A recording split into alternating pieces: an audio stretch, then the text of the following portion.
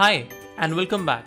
In this video, we'll learn about creating TLS certificate using an open source tool from Cloudflare, that is CFSSL and CFSSLJSON. When we talk about CFSSL, it is the tool provided by Cloudflare, that is a public key infrastructure tool or TLS toolkit, and they call it as a Swiss Army knife. And it is both a command line tool and an HTTP API server for signing, verifying, and bundling TLS certificate. Later in this video, when we'll do a lab, we'll see that how we can create a CA, how we can sign it using by running the HTTP API server, and also without running the HTTP API server. It is built on Go and requires 1.12 plus Go version to build. And CFSSL is not only a tool for bundling a certificate, it can be used as a CA, as a certificate authority, and that we are going to see how we can generate a certificate authority. This feature of certificate creation includes creating a private key, building a certificate signature request, and signing certificate. Later we'll see the blog, which is very useful and written by Cloudflare themselves. CFSSLJSON is actually a helper tool. It helps to convert the output that we receive when we sign the certificate into three files, that is a .csr file, .pem file, and /key.pem file, that is a private key, public key, and CSR file. Next we'll see our lab. So let's start the lab. Open the terminal and we'll log into our server, means the Azure instance that I'm using, and let me enter the password. Okay, we'll create a folder named CFSSL, and now we'll go and download the binaries. So let me open KLC IITAR's documentation. I find the best place to download all the things, and here you have written that command to download that. So I'll just paste the command and download the binaries, and then give the binaries the executable permission, and finally move the binaries to /user/local/bin directory. Let's verify it once. Okay, so we have CFSSL running. This is the blog that I was talking about, and this blog has lots of information that will help you understand the tool CFSSL. They themselves use it to generate the certificate. And this is the architecture, like there is a root CA, there are intermediate CAs, and there are leaf. And there are lots of commands here that will help you understand about the tool and will give you a starting point. So we are going to keep this blog open and see what we can do next. So another thing, that to generate a certificate, we write CFFSL gen cert --help, and there you'll get a lots of helpful command. So this is what I personally use. So if I have to generate a CA, I can write CFSSL gensert -init CA. And there are lots of commands here. And what we need to do is we need to actually find what is the default CSR looks like. So if you just write CFSSL print default CSR, you'll find this. Next, you can see what the default configuration look like and just write it and use it. So we'll copy these things and we'll modify it according to our need. So let's do that. So we'll make a ca-config.json file and we'll paste that configuration file here and we'll modify it according to our needs. So change the expiry to 1 year, that is 8760 hours. And profile name, I'll change it to Kubernetes because we are doing a Kubernetes course. And in the uses, you see that there is signing, key encipherment, server authentication, and add one more, that is the client authentication. And that is written below, so I'll copy that. Just paste it. Okay. And we'll remove the rest of the things from here. So let's do that.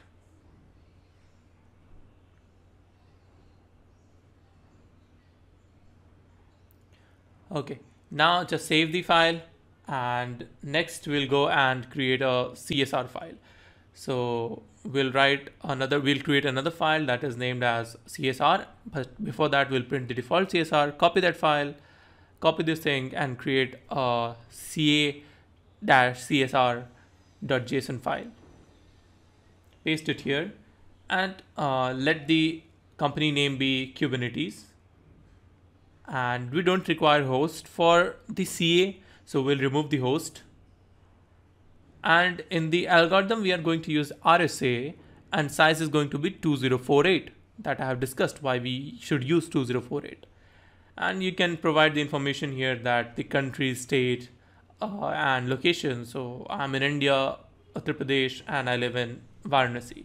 We can add some extra informations like the organization and the organizational unit. So in the organization, I'll add Kubernetes, and in the organizational unit, I can add, let it name be as Kubernetes the hard way, or you can also name it as CA. It's up to you.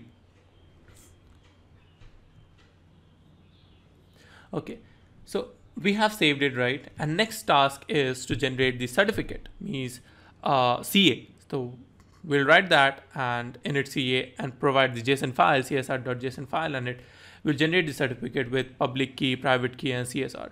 But we want it to be distributed in 3 different files, so we'll use CFSSLJSON -bear and name the file.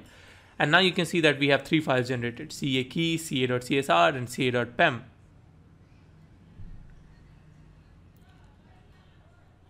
Our next task is to create a certificate request, signing request, and we'll sign it using the CA. So for that, we'll use CA CSR gensert and provide the CA public key and private key, and provide the configuration file that we need to sign.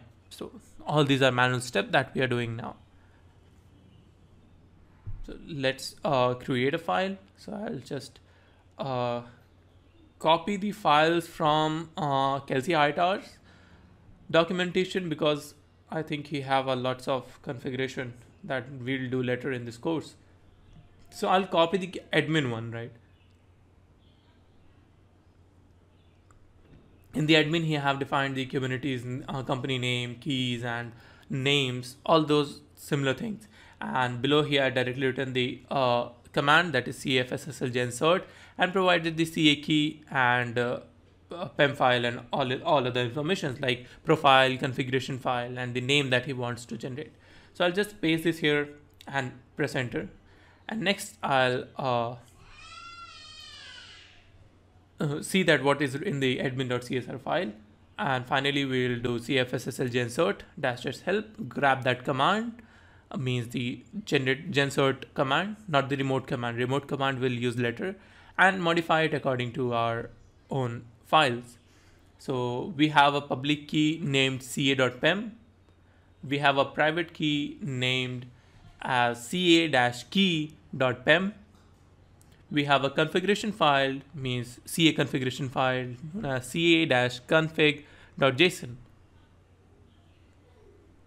And we have defined a profile named Kubernetes.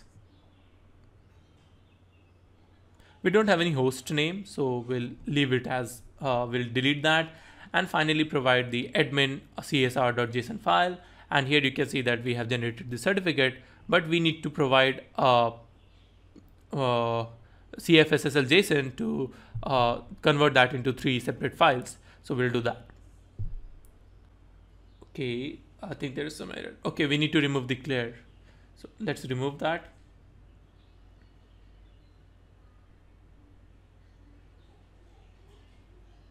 Now it should work. Okay, so we have generated it with some warning that there is no host name provided.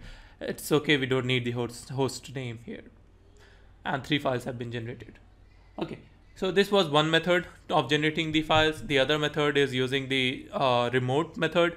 But to sign the certificate using remote method, we should serve the CFSSL. So for that, let's first serve the CFSSL using CFSSL serve command. And if you write --address localhost, I think I need to copy this. So I'll just go to the blog and copy this file from here. Okay, and just paste it here.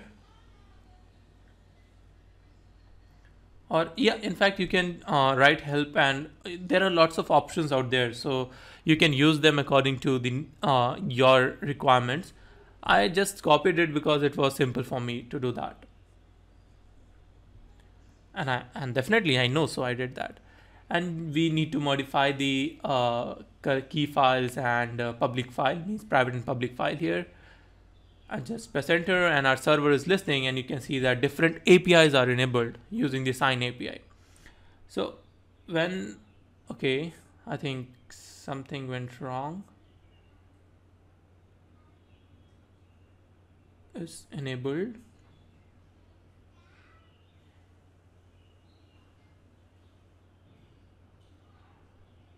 Okay, got it. Means I think I have provided a admin.csr. Okay, so now it's generated, right? And just need to pass the bar CFSSLJSON dash bear and the name as admin 2. So this is the second admin file that I'm generating.